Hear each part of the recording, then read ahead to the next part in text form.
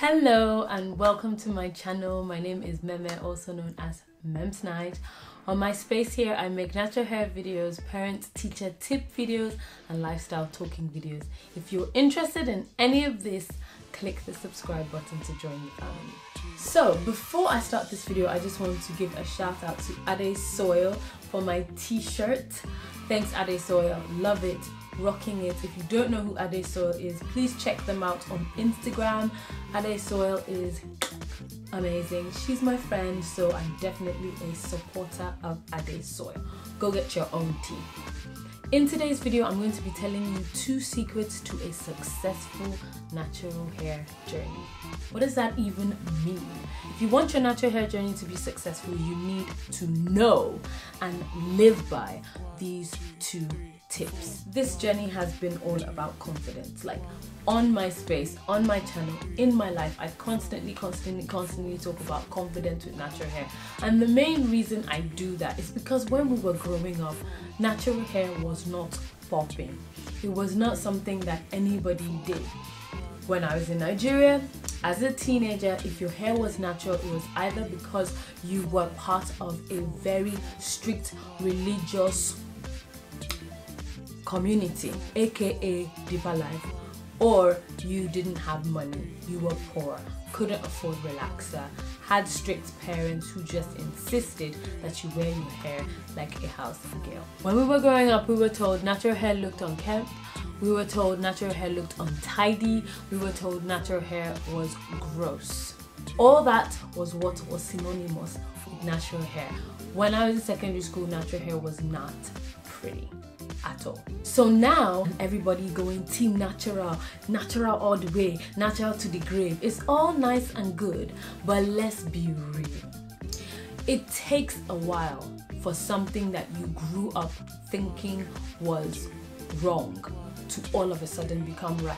So my idea of a successful natural hair journey is confidence with your natural hair, acceptance of your natural hair, healthy natural hair, and styling natural hair.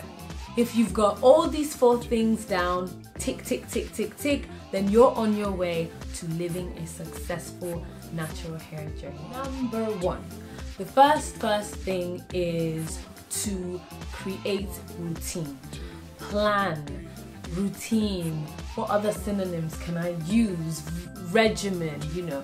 If you plan your day, you plan your week, you plan your meals, you have to plan for your natural hair as well. Planning your natural hair just basically means creating a regimen, creating a routine, making sure that you set aside time for the care of your natural hair. So your wash day, you should have a set time for your wash day and you should have a set routine.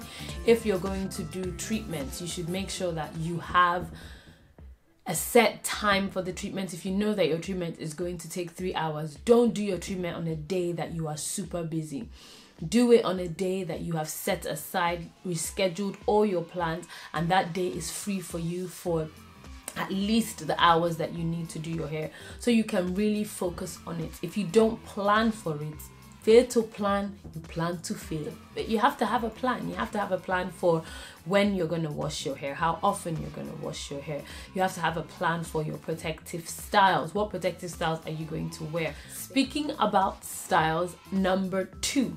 So the second tip is styling. When you get style and you know what style suits you, it helps to build confidence with your hair and you have one less thing to worry about. So I'm going to tell you what I learned about different shapes of faces so that you could probably try it out yourself. That's how I was able to find what suits me. Today there are so many face shapes, like I've even seen triangle, but back when I was younger there was just 4 main shapes. There was the round, there was the oval, there was the long, and there was the square.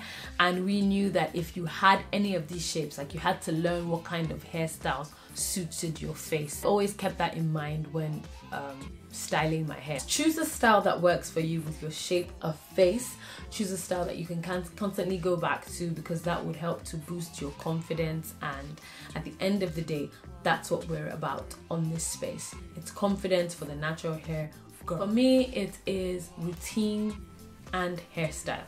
And that's what keeps me going. That's what keeps me confident. That's what I feel are the two main important things on a natural hair journey.